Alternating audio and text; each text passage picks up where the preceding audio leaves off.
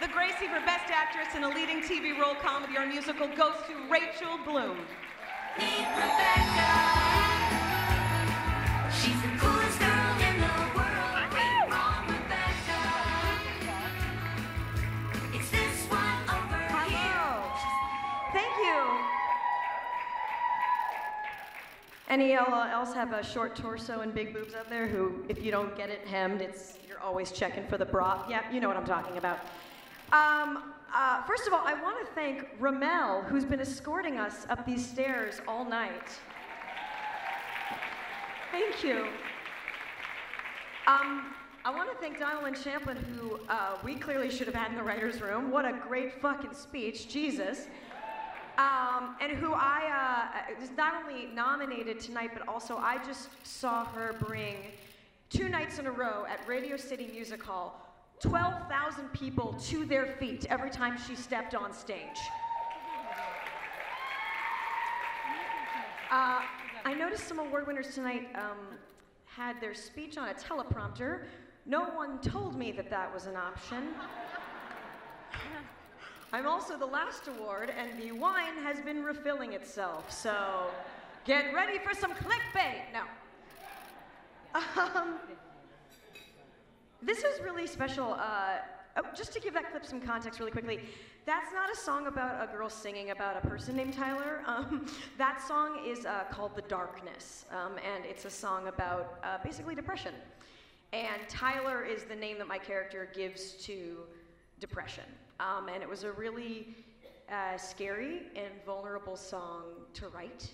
And I could not have written that song first of all, without my fellow songwriters who are always encouraging me, Jack Dolgen and Adam Schlesinger, who are the definition of male feminists, but more importantly, my amazing co-creator, Aline Brosh McKenna, who isn't here tonight for literally no good reason. I don't know why she's not. I love her, though. This is probably the last award I will accept for playing Rebecca Bunch. Oh, it's okay. No, we ended it on our own terms. It's fine, but thank you for that. I appreciate that. I like sympathy.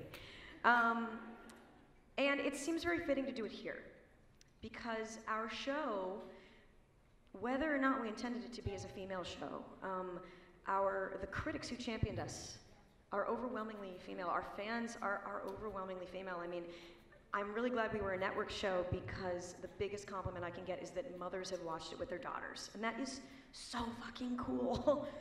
Please, if you ever watched it with your daughter or your mother, please just come up to me. Someone came up to me when I was topless in a spa once, and I loved it. I got asked tonight on the red carpet, why are women's narratives so important? And I know for a lot of us, sure, we're women, and that occurs to us, but I know for me, and I'm sure for a lot of you, it's not a women's narrative. It's what are narratives that have not been portrayed before? What are stories that have not been told? And a lot of times, those stories are about women, or they're stories that only women can isolate. And that's weird because we're more than half the population, but it still is a rarity. And when we pitched the show about 6 years ago, women on TV was still rarer than not. And I remember Aline saying to me, you know, people are going to be upset because you're an imperfect heroine. In fact, sometimes you're the villain of this show. You are a flawed protagonist. And people did have a problem with that. And there was actually one network we pitched to that shall remain nameless that did want to buy the show.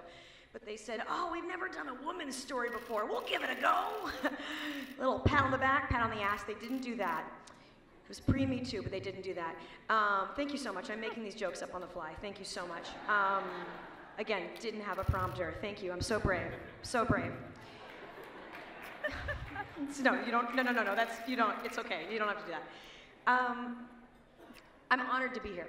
I am floored at the women who've been given awards tonight. I'm floored that I'm included in this group of people. I know it's trite to say I'm humbled, but that's literally the only word that comes to mind, so maybe I'm not the best writer after all.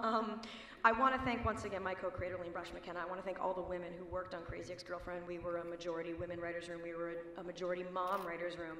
And the men who were in our writers room are some of the most outspoken feminists I've ever met. I want to thank my husband, who is strong and feminist, but he's not here, so clearly he hates women.